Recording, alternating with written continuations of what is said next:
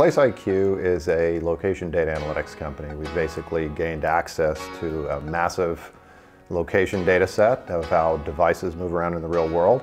And we've built proprietary patented algorithms to extract context from where do they shop, where do they eat, where do they live, how do they recreate, where do they go in the real world, how often do they spend time in places.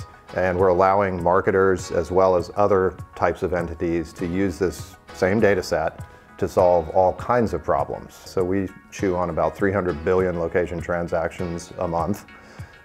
We use Hadoop to process the front ends of that, where we ingest, store the data, structure it, cleanse it. Very few of our customers could use those technologies. I understood that if we could get the data back into traditional relational data warehouse form, we would reach hundreds, if not thousands, more customers than we could leaving everything on a proprietary Hadoop stack.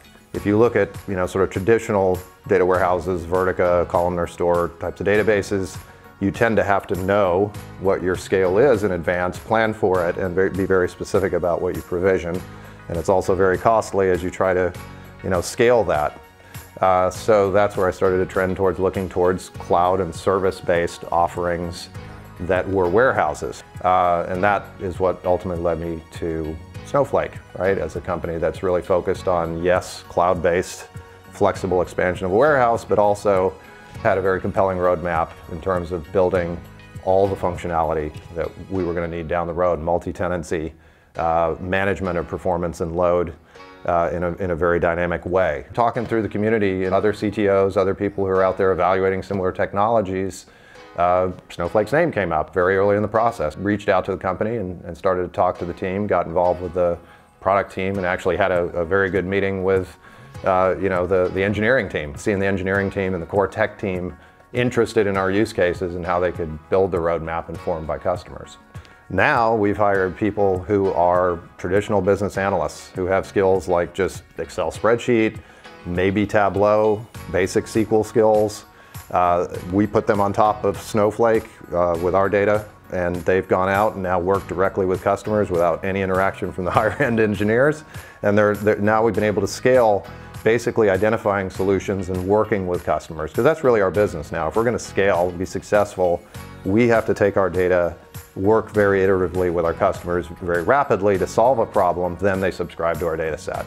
So the pace of being able to do that and the cost of being able to do that now makes the business scalable and feasible. It's kind of data warehouse as a service. Think of this completely differently. Not data warehouse as a big monolithic, costly ivory tower, but now, both access to billions of data records is something that's seamless, right? We can execute queries in 30 seconds and deliver computed results off that level and scale of data to an individual user.